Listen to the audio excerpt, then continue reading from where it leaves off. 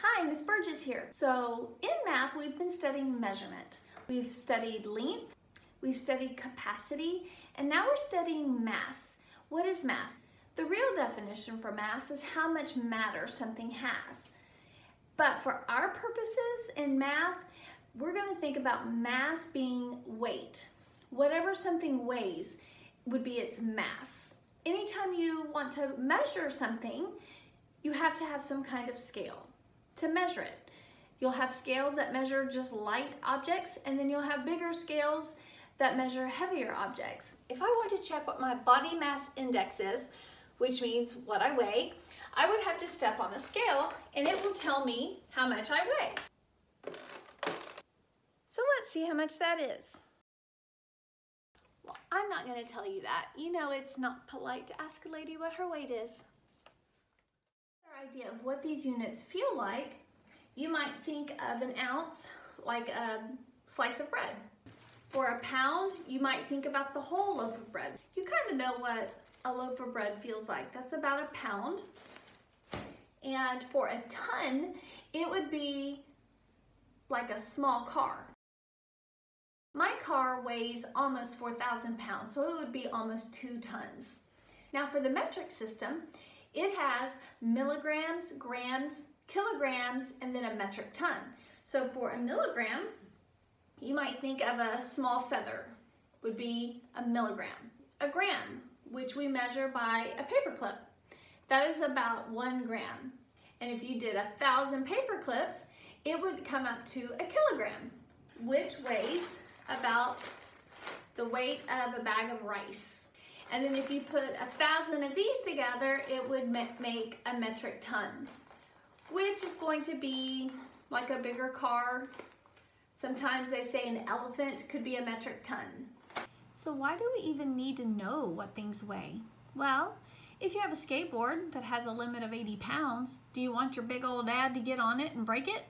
Well, no. So you would need to know what the weight limit is. If a bunch of you are getting into an elevator and the maximum weight limit is 2,000 pounds, but the group of people wanting to get on the elevator weighs 4,000 pounds, that wouldn't be safe and the elevator may not work like it's supposed to. If you and your friends are jumping on a trampoline where the weight limit is 400 pounds, well, now all the parents come out and want to join in on the fun, and so they want to climb on the trampoline with you. Those springs are going to break and you're going to all hit the ground. So you need to know the weight limit before you allow too many people on the trampoline. Let's review what I tell you every week. We have 2 systems of measurement: customary, which is also called standard, and the metric system.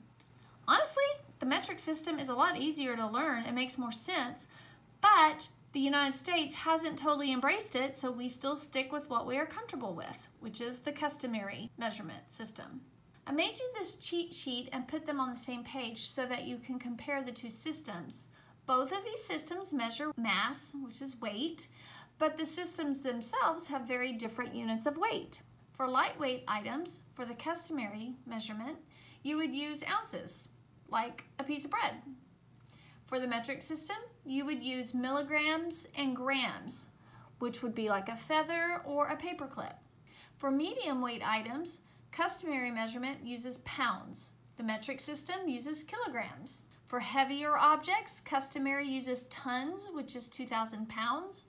And the metric system uses metric tons, which are a little bit bigger than the customary ton. Now remember, with the metric system, there's a hint in the unit name itself. So if you forget, you can easily figure it out.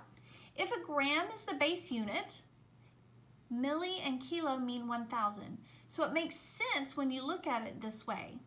Here you have a gram, you have a milligram, which is small, so there would be 1,000 milligrams to make a gram, and a kilogram is bigger than a gram, and so that would mean it's 1,000 grams in a kilogram.